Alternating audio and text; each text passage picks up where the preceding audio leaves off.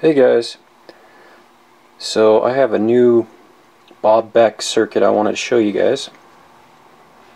I don't know if you're familiar with it, but this was the old magnetic pulsar that I made.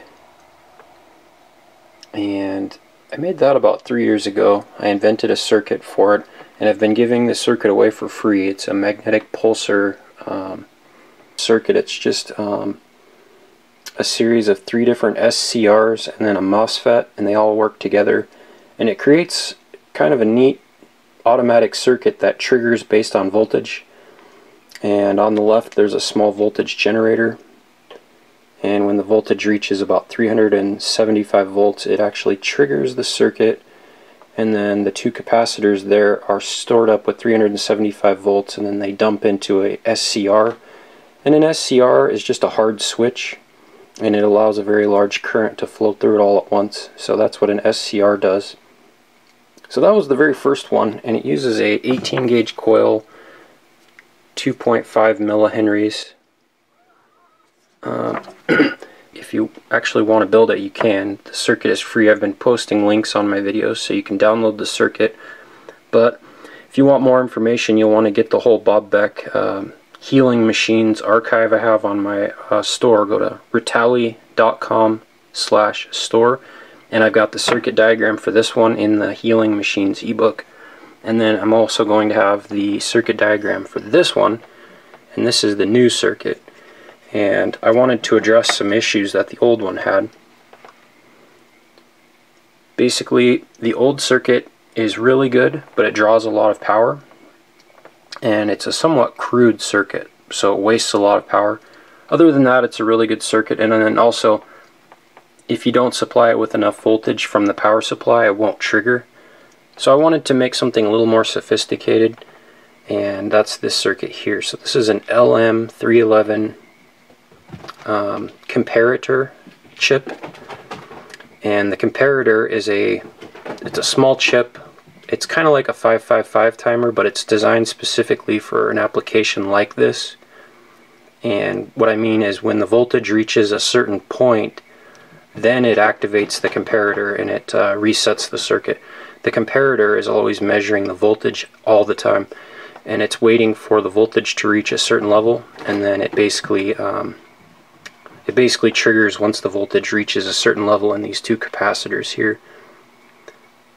It's a complex circuit, but it's also very simple.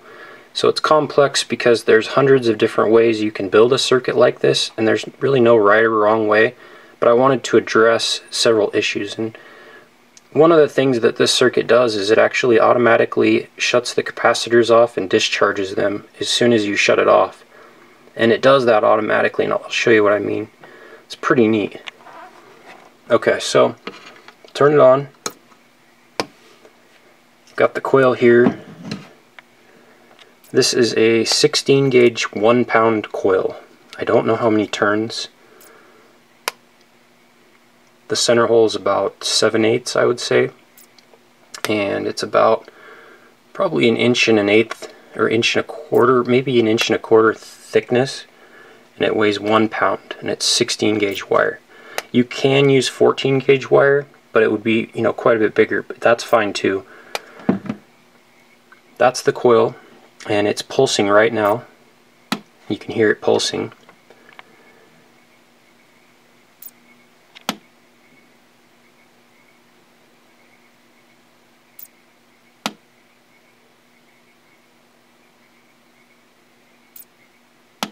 Okay, so the timing and the voltage are both adjustable.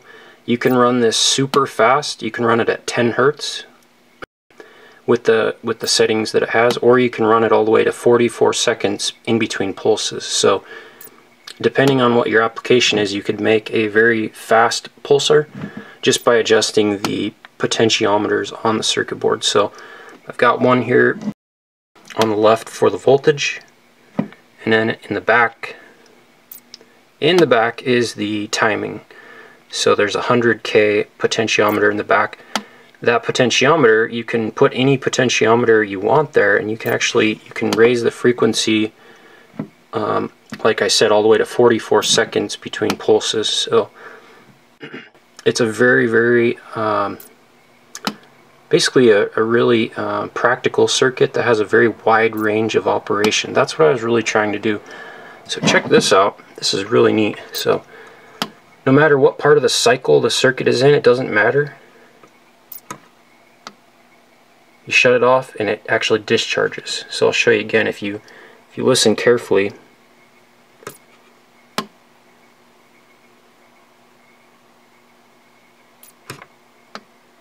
see, it discharged, and it doesn't matter when you shut it off. It doesn't matter what part of the cycle it's on. It just automatically discharges if there's voltage in the capacitors. Really neat circuit. That way you avoid getting shocked, because the capacitors do have 375 volts or all the way up to 450 volts.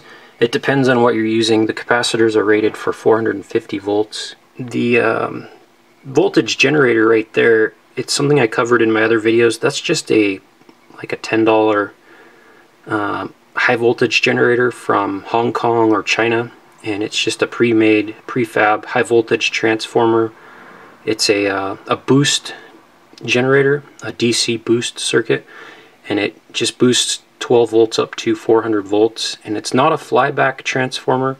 It's just a regular pulsed transformer, so it runs at a very high frequency, and if you load it down, it will actually overheat. So you can't use it for charging like a battery on a car.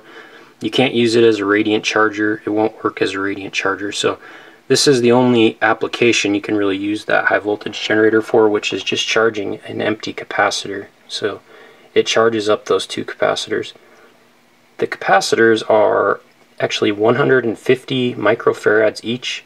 So I've got 300 microfarads, and they're each rated at 450 volts, and I've got those in parallel. Okay, so why is this circuit good? This circuit is really good because if you notice, there's no cooling fan, and I'll turn it back on. Now if you look at my old circuit, it's got a cooling fan and also a huge heat sink, which looks really cool, and I love the circuit, but it uses a lot of power. So now I've got this new circuit, and it is unbelievable. It does not waste any power. It doesn't waste any power. The capacitors get warm, and then the coil gets warm.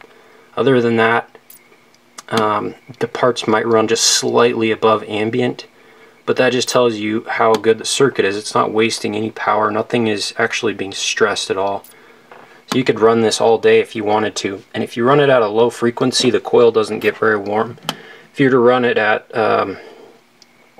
basically maximum frequency, which is as fast as the voltage generator can go, it does heat up the coil. The coil will get hot, and the capacitors will get hot, and the small voltage generator will get hot.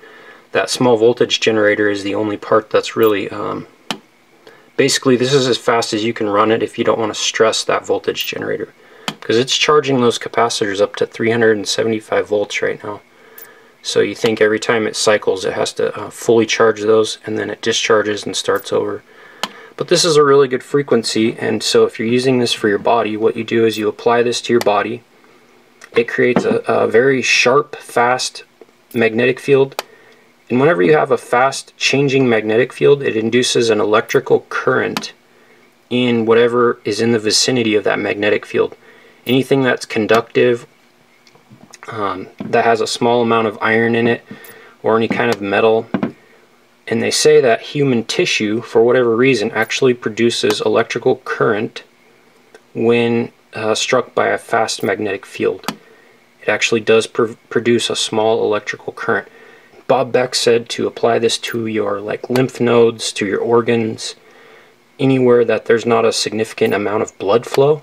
Bob Beck did say that that was a vital process in his Bob Beck Protocol, was to use this magnetic pulsar. I'll show you really quick, just it's kind of neat.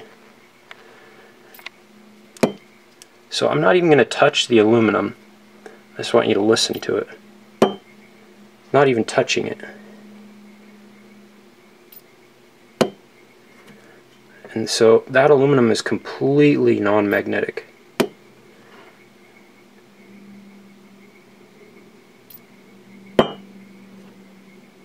I'm about a 1/4 inch away from it too.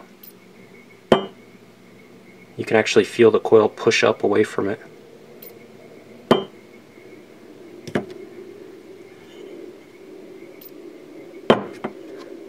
Okay, so I've got it sitting on the aluminum. And that is really, really thin pot metal. Like just pot metal. You know that's completely non-magnetic. It's just like that thin aluminum, cast aluminum. So basically that's not magnetic, but when you have a very fast changing magnetic field, it creates electrical induction. Well, I guess it's magnetic induction.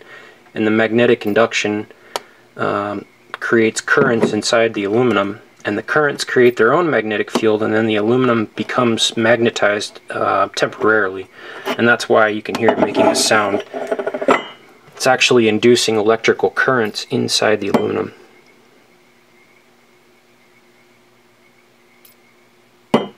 Pretty neat. So what I'm going to do is put this circuit in my Healing Machines ebook. And this is one of the 4 things that Bob Beck recommended for clearing viruses out of your body.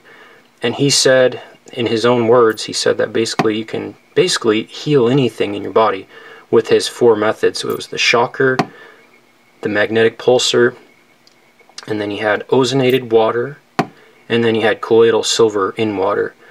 And according to Bob Beck, he basically said he could fix any problem. So that was his own words. Again, I'm not a health expert at all. I'm just building these because they're fun to build.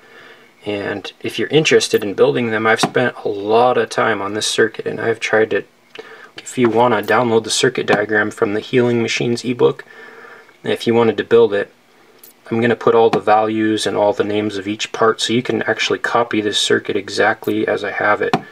And if you're interested, you can drop me an email. I can try to help you out with some pointers. It doesn't matter what kind of circuit board you use. This is just a generic circuit board. It's a Radio Shack circuit board, and you can still get those on eBay. Not sure what the part number is, but it's a generic Radio Shack circuit board. You could use any kind of circuit board, and it doesn't matter how you arrange the parts on there.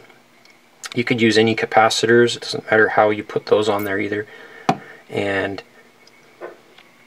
you really only need a very small heatsink for the SCR, which is the big thing on the back there. That's the SCR, but even that doesn't get very warm, so you don't really need a cooling fan or anything like that. I thought it was really neat. I was really excited to show you guys. I haven't made any videos in a long time, so I thought this would be a good thing to share with you guys because it's something we kind of all need right now. Everybody needs to start researching healing and basically all the protocols that take care of your body and try to stimulate healing. And it's important to learn all the different people who have given us information over the years. And nobody knows if they were right or if they were telling the truth, but Bob Beck seemed like a nice guy. I mean, he seemed very sincere, and he was also a physicist. And he definitely didn't seem like a stupid guy. I mean, he seemed like he really knew his stuff. So I trust that what he was saying must have had some validity to it. But again, I'm not an expert. I can't make any claims at all. I wouldn't recommend that you use any of this stuff for healing or for your body. That's something that you would do at your own risk. But you might want to build it because you just never know. It might really come in handy. So hope you guys are doing okay. And thanks a lot for checking out my channel. And I'll try to make some more videos. I apologize for being gone so long.